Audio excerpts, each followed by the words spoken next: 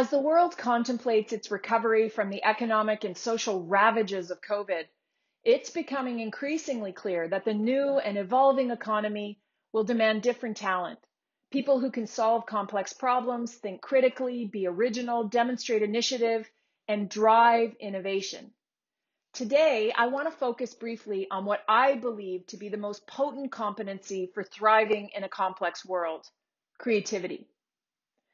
Back as far as 2010, IBM's global CEO study identified creativity as the top skill required to navigate an increasingly complicated world and to overcome massive shifts that are affecting business. That work was reinforced by research put out by the World Economic Forum in 2020. So what is creativity exactly? Why does it matter? And can it be taught? Some see creativity in manifest form, as visual art on a canvas or performance art on a stage. The definition I use goes well beyond that and is best described as a learned skill that opens the mind and has the potential to galvanize inclusive, tolerant, peaceful societies. Creativity is foundational to innovation, which has been defined as the phenomena of introducing, launching, commercializing, or exploiting a novelty that has business value. Creativity is a way of thinking, a way of problem solving, a way of contemplating ideas, alternatives, possibilities that move the world forward. It entails new ways of understanding, new ways of meaning, new modes of expression, and new ways of producing knowledge and original ideas.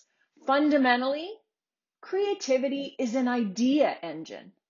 And best of all, it can be learned, and it's infinite.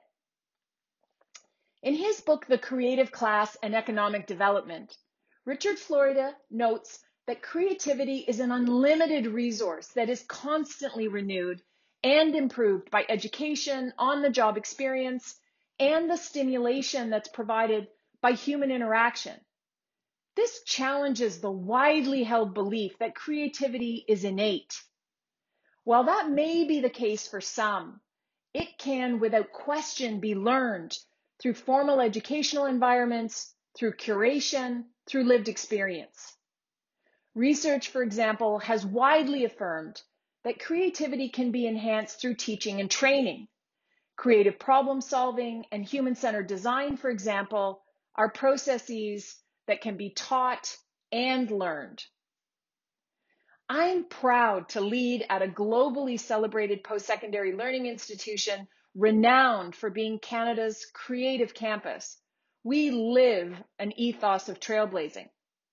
One of our vanguard programs is animation. In his book, Planet Canada, John Stackhouse makes reference to Sheridan alumni who worked with James Cameron on groundbreaking films like Terminator 2, Aliens, and Titanic. That obviously made me very proud, but I was most struck by Cameron's assertion that it was inherently Canadian to, quote, dream with your eyes wide open. That's creativity. And in the post-pandemic landscape, it is the vital engine that will enable all of us to experiment and drive change, even when knowledge runs out.